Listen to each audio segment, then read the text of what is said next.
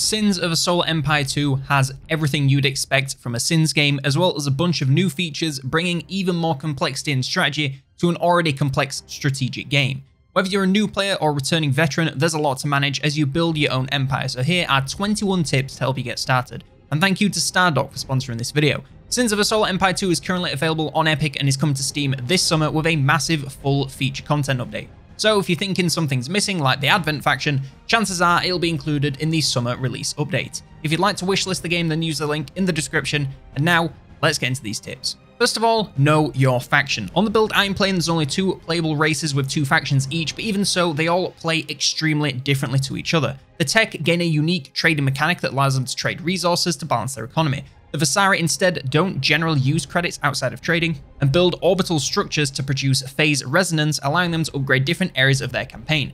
Both of these also have 2 faction choices for loyalists and rebels, and this changes some unique buildings, ships, and the capabilities of their Titan ships. Whoever you end up playing, make sure you familiarize yourself with their unique abilities and playstyle so you can better capitalize on their strengths. Next, you need to always remember that planets move. The system you're playing in is always moving just like a real solar system. Planets, moons, and asteroids will move throughout the map, and this can connect them to new planets, opening up new routes to travel throughout the map. This can obviously be useful for you gaining a new way to get around, but it can also open up new routes for enemies to make their way into your empire. This can make it very difficult when prioritizing which systems to fortify, but there is a way to make it easier. By pressing the Future Orbit Control button, you can view what will happen in the discovered map over the next hour, so you can more easily plan ahead. Not all areas of the map move exactly the same way, as they're affected by different gravitational pulls, so you can use this to find areas that are safe to leave less fortified and rush infrastructure without worrying too much about invasion. For example, planets close to the star move faster than those further away, so the inner ring of planets may not be the safest for a long-term base, as they can rapidly end up a lot closer to enemy territory. There are some outliers like asteroids that move rapidly around the edge of the map and can be used to transport your fleets deep into enemy territory. The bottom line is, take a look at how everything is going to move and use this information to plan your next steps so that you're in the best possible position once everything gets moving. You can tell what direction every planet is moving in by these leading blue lines coming off them, so at a glance you know where they're headed. This is a fairly new and possibly frustrating feature, so if you don't want to use it, it can be turned off, which makes learning the game a whole lot easier. Speaking of planets moving, if you build all of your defenses on the side of the nearest hostile planet and it moves, they'll be able to get further into your territory before they take any damage. If you want to move your orbitals, you can use the Rotate Planet Orbital Structure button on the Advanced Actions tab to move them all at once and get them into position. Just note that while they're moving, they'll be non-functional, so doing this once enemies have arrived is a waste of time and will only reduce how much time your structures can spend dealing damage. On the upper left of the screen, you have your bookmark bar. From here, you can view any pinned planets, but more importantly, you can create and view fleets. Simply select a group of ships, create a new fleet from the bookmarks bar, and right-click it to assign your selected ships, and boom, that's a fleet. Now, not only will you always be able to find them easily, you can also use fleet recruitment instead of just building ships from your planets and manually adding them to your fleets. You select the fleet and use the ship building menu to request ships for that fleet. This will send the build orders to the nearest available factories and automatically have them move to where the rest of the fleet is stationed as soon as possible. It's a great way to have more control of what you're recruiting and where they're going, and I'd highly advise using this for basically all recruitment. On a bonus tip for fleet management, select a fleet and hit Control and a number to assign it to that control group, and whenever you hit that same number, you'll select that fleet and can double tap it to move your view to wherever it is, nice and quick. Each of the factions in game has access to a range of ships that each perform a specific job. Some are strong versus small ships, some counter missiles, some are better versus large capital ships, and some are strong versus planets. The bottom line is, no one ship is the best against everything, so building up your fleets with a variety of ships is the way to go to make sure you're ready for everything. With the exception of planet bombing ships, which you only really need later in the game and in smaller quantities, you can make your fleets with a mix of pretty much everything and you'll be in a good spot to take on anything enemies can throw at you. Even later in the game, stocking up on small corvettes and frigates won't be a bad idea, since they'll be better at taking on some targets than your large cruisers and capital ships. If you can get intel on what an enemy fleet is composed of, then you can try and build a fleet to counter it, but honestly, fleets are always changing and growing, so this will be nigh on impossible unless you're constantly sending out scouting ships to gather intel. Just fill them up with a good amount of everything depending on what you have unlocked, and you should be fine.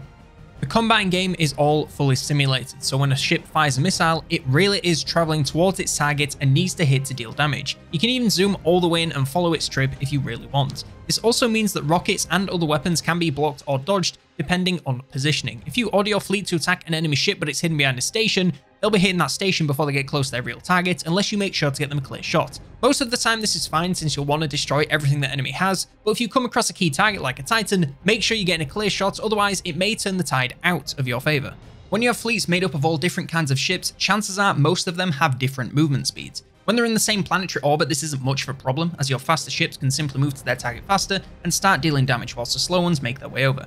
However, when moving between planets, especially those you don't have vision over, it's sometimes a better idea to all move as one, so your faster, smaller ships aren't picked off the moment they land.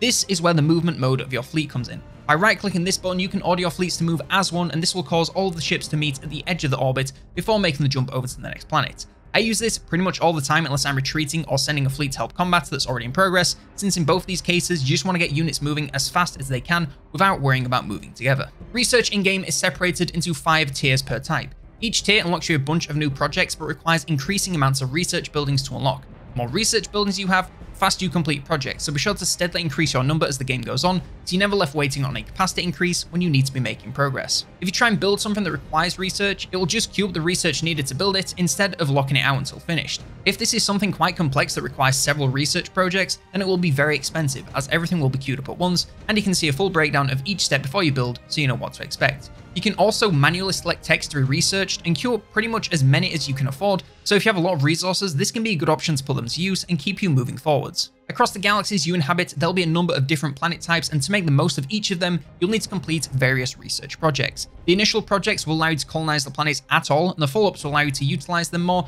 with higher upgrades for their mining and commerce. If you can see a nearby planet that you're likely to occupy in the next few minutes, queue up the research needed to take it so that you're ready when you get there and don't have to spend time waiting around. Some planets you discover will have what's known as a derelict in their orbit. Once any inhabitants of the system have been cleared out, moving a capital ship close to these will allow you to capture them, rewarding you with XP for any capital ships in range, as well as random resources, so they're always worth picking up. Building up your planets and systems is a major component of the game and is really how you progress everything from your economy to research to culture. You can do this by selecting planets on the map and building each of their components from there, but doing this you won't get a clear view of what your other planets are doing and if you're accidentally overbuilding one area of your game.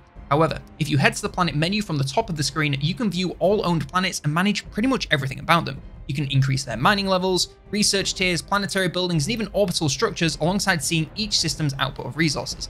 This way is a lot faster since you don't need to zoom around the map to each planet and can see what structures are built where. Alongside their built-in abilities that are unlocked and upgraded as they level up, capital ships can also equip a number of items which grant them various abilities and bonuses. Some offer passive stat increases, whereas others have to be actively used, similar to abilities to provide an edge in combat. Some of those that are activated will be consumed when used, so be wary of setting them to auto use and maybe save them when they are really needed to get the most value. In any case, make sure you're using these slots as they can raise the power of your ships and fleets and sometimes be the difference between victory and defeat. And all of these can also be managed in the fleet management menu from the top UI, so you can see what everything in your empire is using. This is a tip that goes for basically every game with resources, but if you have them, spend them. This isn't real life where you need to save for a rainy day. You want to put those resources to use pretty much as soon as you earn them so you can keep progressing. Sure, later on saving a chunk large enough to rebuild a few fleets is okay, but early on you want to always be looking for something to spend your currency on. This goes for the 3 main currencies as well as fleet capacity. If you have room for more ships in your empire, then you better build them because you can bet your ass that your opponents will be doing just that, and you don't want to be playing catch up when they come knocking.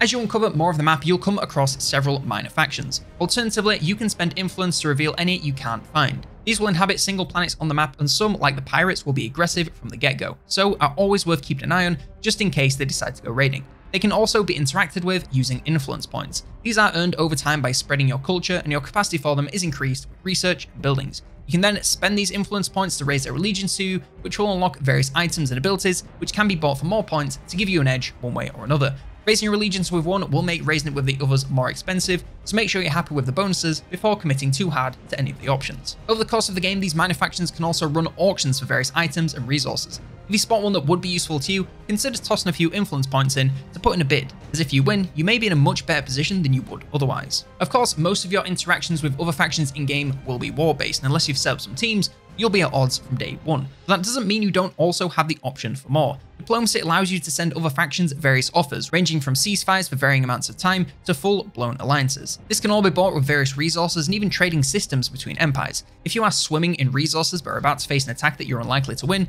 consider paying them off for a while, giving you time to raise a suitable fleet so you're more prepared when the ceasefire eventually runs out. Exotic materials are the 4th resource in-game aside from credits, metal, and crystals, and are a little bit harder to come by. They're used for more advanced builds like late game ships, buildings, and space stations, and aren't harvested in the traditional sense. Instead, you can excavate each of your planets for a chance to find some of these resources, but this can only be done so many times per planet. The only way to reliably produce them is with exotic material orbital structures. These convert standard resources into exotics slowly over time, so provided you have the necessary resources, you can create as many as you want. Each structure can create one exotic material at a time, so creating multiple of these in your empire is the way to go to make sure you're never left wanting more. If you want to be really organized, you can even manually queue these up to be crafted so that you always have some waiting. At the moment, there's no way to automate this, so you will have to do it manually, but if you have a lot of spare resources and want something to burn them on, this is a good choice. If you explore the map enough, you should gain access to up to 3 trading markets. Once unlocked, you'll be able to view them from the trade markets button on the top of the screen and buy or sell metals and crystals, and sell exotic materials in exchange for credits. This can be a great way to shift your economy to either get rid of excess of one type of material or purchase some that you're struggling to make otherwise. The pricing for these markets will vary depending on how much you buy and sell, so make sure you spread out your transactions to ensure you're getting the best price possible. Once the game gets going, it can feel pretty non-stop, but to start off with, you'll not really have a massive amount of things to do outside of starting slow expansion. If you're stuck in a quiet period, then don't be afraid to speed up the game to get through it faster. Equally, if things are hectic and you need more time to think, you can slow it right down or even pause to take all the time you need to make important decisions. These buttons are right at the top of the screen, or you can use the plus, minus, and backspace keys to save even more vital seconds. And lastly, if you want to know how you're doing compared to other players in the game, you can hover over your faction icon in the bottom left, and you'll see your rank for military, economy, and research. And those are my 21 beginner tips to help you get to grips with Sins of a Solar Empire 2 when it comes out later this year. Let me know in the comments below if you'd like to see some other Sins 2 videos like complete guides or faction deep dives. Like, subscribe, and if you want more space-based games, then check out this video where I find out if Darktide is good yet.